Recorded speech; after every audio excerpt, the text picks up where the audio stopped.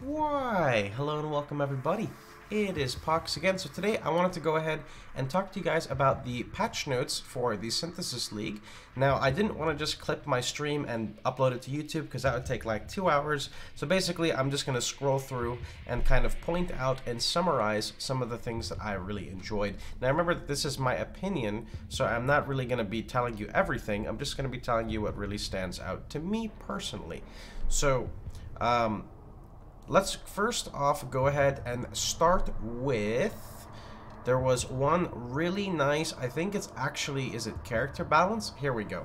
So one huge thing that I noticed a lot of people did not realize, and it's actually one of the biggest things to happen in Path of Exile, is improved many cases of damage mitigation being applied before an incoming hit was registered, which would cause a character that would otherwise take reduced damage or no damage at all to take more damage than expected. In other words, when a monster attacks and use Immortal Call after an attack is used, but before it lands, you will now correctly mitigate this damage. So let me explain why this is such an important change. So let's give two scenarios. So scenario one, you're running Courtyard, you know, tier 13 map, whatever, and you've got 3 damage mods on it, and there's a Roa standing next to a sub-phys totem. That means that the Roa has substantial physical damage, which is going to basically multiply all the elemental damage it's about to hit you with. So that Roa charges you. Now, that Roa charges you, right? And as it's charging, you decide to hit your Wise Oak, your Topaz, your Basalt Flask, and then it comes in range of your Blasphemy and Feeble. It doesn't matter. Previously, the damage was snapshotted at the charge. Now, they have improved the way it works, how it says here, being applied before an incoming hit. Meaning once that Roa comes into proximity of the Enfeeble, or in general, like, it basically rechecks it right before you get hit. You know, I don't know the exactly how it works, but essentially, damage mitigation is properly being applied. Another instance where this happens is, say you take a portal out and then you zone back in, but you have a golem. And whereas you're invulnerable and your golem is smacking stuff, because it's smacking things, the boss, for example, may target the golem. So the boss targets the golem, shoots an AoE, and you're playing a curse build, all of a sudden your curses get applied to the boss, but the boss already registered their attack. Now, I mean, even though curses are not very good against bosses, it will still, for example, reduce the damage of the skill, assuming that it's still in motion before it hits you. Another example would be like Devourer projectile, you know, the gigantic ball, that would be mitigated. So this is an overall very, very smooth change, so I'm very happy for things like this.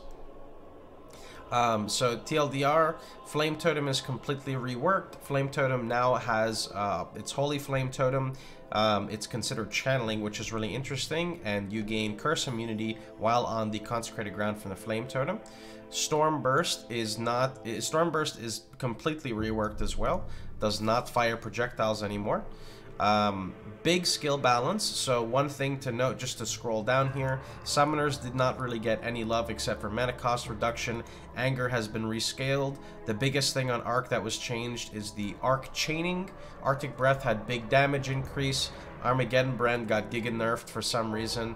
Assassin's Mark now has a buff to it. They changed critical strike chance, so minimum values were before 5% and maximum values were 95. Now maximum value is 100 and minimum value is 0. And they changed some things in there, but that's pretty much what you need to know. Assassin's Mark now scales with increased critical strike chance. Pretty much every skill that you didn't really see used got buffed along like the border, like they all got buffed in some type of way. Blade Vortex was nerfed. A lot of the meta skills were nerfed. Blight was buffed. Spreading Rot from Blight no longer amplifies damage. To compensate, they buffed all chaos damage skills for the most part, including, but not limited to, Death's Oath. Just to scroll down, Cleave along with Ground Slam and a lot of the Retaliate skills have had their targets increased from 20 to 40. The Cold Snap meta is still very strong with damage over time. Cremation received very large buffs. Blight received a radius buff, which is very nice. Scrolling down, A lot of skills have been redone, not redone necessarily, but they have lowered their cast time to make self-casting feel a lot better. This is a, excuse me, this is an indirect nerf to traps and mines because of the lowered cast time, but basically similar damage, since traps would want like a slow hit that hits really hard because it bypasses cast time. But traps are still totally fine because trap skills themselves have gotten buffed significantly. Essence Drain now has a tiny bit of AoE on impact, which makes it really nice, so you probably don't have to use things like Pierce or Multi-Proj on it anymore, or like try to craft a +1 quiver, or I think bow? Quiver? Bow? Forgot which one it is. Scrolling down, Fireball received big boy buffs. Firestorm should feel very nice for self-cast. Frostbolt received a huge buff as well as Freezing Pulse. Hatred has been changed and now grants conversion, no sorry, not conversion, grants more cold damage, so it works for spells that aren't physical, along with still giving the extra cold damage. Ice Trap received huge buffs along with a radius increase, so not just AoE but actual radius increase. And pretty much gonna just scroll. Shock Nova's received really big buffs. Unearth now has an AoE tag, if I remember correctly here. Yep. Winter Orb is still very good. Vol skills, nothing really too much. Most of them it's just saying that they're being balanced along with their skills. So if, for example, Flame Blast was buffed, which it was, Vol Flame Blast now is buffed. So there's Storm Barrier, which was the old support gem, has been completely reworked, and it's really cool now. Instead of it basically being shit, it now gives you a multiplier to damage. Actually, I think I can show you it right here. This is the new Storm Barrier. It's called Infused Channeling. It gives you 39% more damage, along with reducing physical damage from hits. Grants you more damage of types matching supported skill gems tags. I don't know what that means exactly. I do understand what the last line is, which is take 8% less from hits of types matching the skill gem tag. So, for example, if you're using Scorching Ray, that would be fire, right? So you also take 8% less from fire, I would believe. Arcane Surge now gives you a multiplier if you're using it as an active link. Chain has received crazy buffs, should be very good for leveling now. Decay was buffed, so leveling Decay is going to be much better. Fork got the same thing as Chain, they're very strong. Innervate has been buffed, the duration has been doubled on it. Life Leech is a meme, Mana Leech is a meme, Onslaught is okay. They should have buffed this more in my opinion, like 20% chance for 5 seconds. Spell Cascade is pretty nice. What else is on here? And Summon Phantasm should be really nice as well, because it allows you to net phantasms while actually attacking a target. Now, there was a number of changes to the passive tree. To just bring up the passive tree really fast to show you guys some examples. There are now new nodes on the tree specifically for channeling. You can find these basically on this top side. So you can see there's a channeling cluster here, and there's a channeling cluster here. I think there may even be another channeling cluster somewhere else. There's also new pathing in Shadow. Shadow now gives flat energy shield and flat life, which is very, very strong for it. There's also this new notable here, which gives projectile speed and AoE and global damage increase. Some other big changes to the tree is they have also added a large amount of energy leech. You can find that, for example, here, along with on every single one of these elements, leeches to your associated energy shield based off the element, and another big cluster at Light Eater. They also have added in a lot more energy shield nodes. Energy shield nodes. Shield nodes, ES shield nodes. There we go. ES shield nodes are now a lot more abundant on the tree, which is also very nice because they're like really strong actually. Not only do they give you block/spell block, but they also either have like spell damage while holding a shield or cast speed on it. And this one specifically is 40% ES, and an additional 60% ES from your shield, which is very, very big. And then there's another cluster over here on this side, which, if you were to look, for example, 5% increased cast speed while holding a shield, 5% spell damage per 5% chance to block attack damage, 20% chance to avoid elemental ailments, which is just nice, and then just flat out 20% chance to avoid being stunned. I don't really care much about that, but 3% chance to block attack damage while holding a shield. So really nice. You also don't technically have to get Ghost Reaver now, because Energy Shield Leech is an actual stat, so you don't have to get Life Leech and convert it over, which I thought was really, really interesting.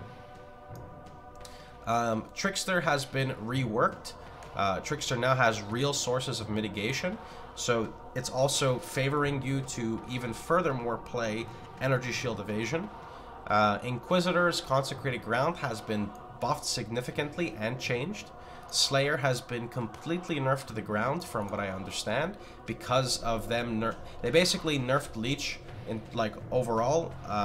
Leech basically now, to simply put it, you need to have a large hit or a decently large hit, and you need to attack very quickly, because there's a cap on how much your big hits can leech, and it's very small. So don't expect to have like giga amounts of leech anymore in terms of like overleech. There we go. Item balance: 2 stones and bone helmets can now be enchanted while keeping their implicit, but it has been lowered. And then the unique item balance, really the only thing I want to cover here is pretty much Death's Oath. Death's Oath now deals 25% more damage per second. And I mean, there's a couple other changes on there in general, but that's pretty much what I wanted to cover. I do believe for curse builds now, bosses have even, I don't know exactly how it is, they reworked the way a lot of curses work on bosses. So if I pull up like Enfeeble now, for example, now causes normal and magic enemies to deal 21% less. And rare and uniques deal 10% less. So that's been nerfed, but I do believe because they also nerfed boss resistance of curses, then your damage curses are more effective. So things like Despair, Ally Weakness, etc. Oh yeah, EK. EK has hit very, very big buffs as well. Damage effectiveness went up, and the top end went up by a shit ton. So EK meta is going to be here as well. So that's pretty much going to cover most of it from the patch notes. Remember that there are a shit ton of new skill gems that are out here. So for example, there's the Infused Channeling, there's the Energy Shield Leech support gem, there's the Unleash support gem, there's the Intensify support gem. So lots of really fun stuff for self-casting. I think the overall goal of these support gems is to make builds feel a lot more clean. So when you're clearing, so you don't have that weird inconsistency. It seems they really want to push most builds into like the one-shot meta, where you can like effectively hit a pack one time and just explode it, or, you know, clear it. Because when you're comparing it to other skills, it feels really bad. So I think that's the purpose of this. And then, yeah, pretty much the last thing I want to tell you guys about is some league starters I'll be posting hopefully tomorrow.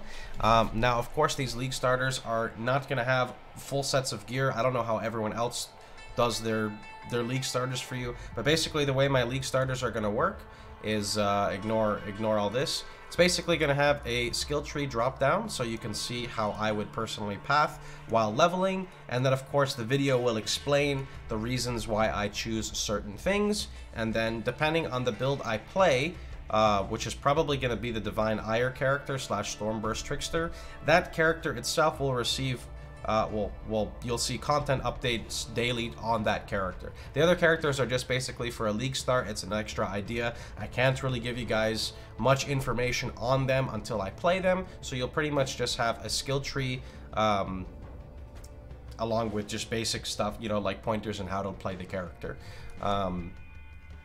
And I mean, there's so many builds that I could recommend. I can't make a build guide for every single one of them, but like Shockwave Totem Chieftain is really strong right now. The AoE just lacks a little bit. Death's Oath is going to be really strong as well, whether you play it life with Diadem or hybrid with Diadem and or ES based. Essence Strain is going to be really strong. Pretty much every single fucking skill is going to be like decent at league starting now for the most part. And then the new soul, I don't know what it's called. The home and chaos skill is going to be really cool as well. But anyway, that's pretty much going to be about it for now. So I hope you guys had a wonderful time. Hope you guys enjoyed yourselves. Remember, if you're curious, I'll be working more on these tomorrow. So feel free to stop by the stream at twitch.tv/Pohx and check it out. But that's it for now. So I'll catch you guys all later. Hope to see you guys in Synthesis League. I can't wait to find some yummy fractured items.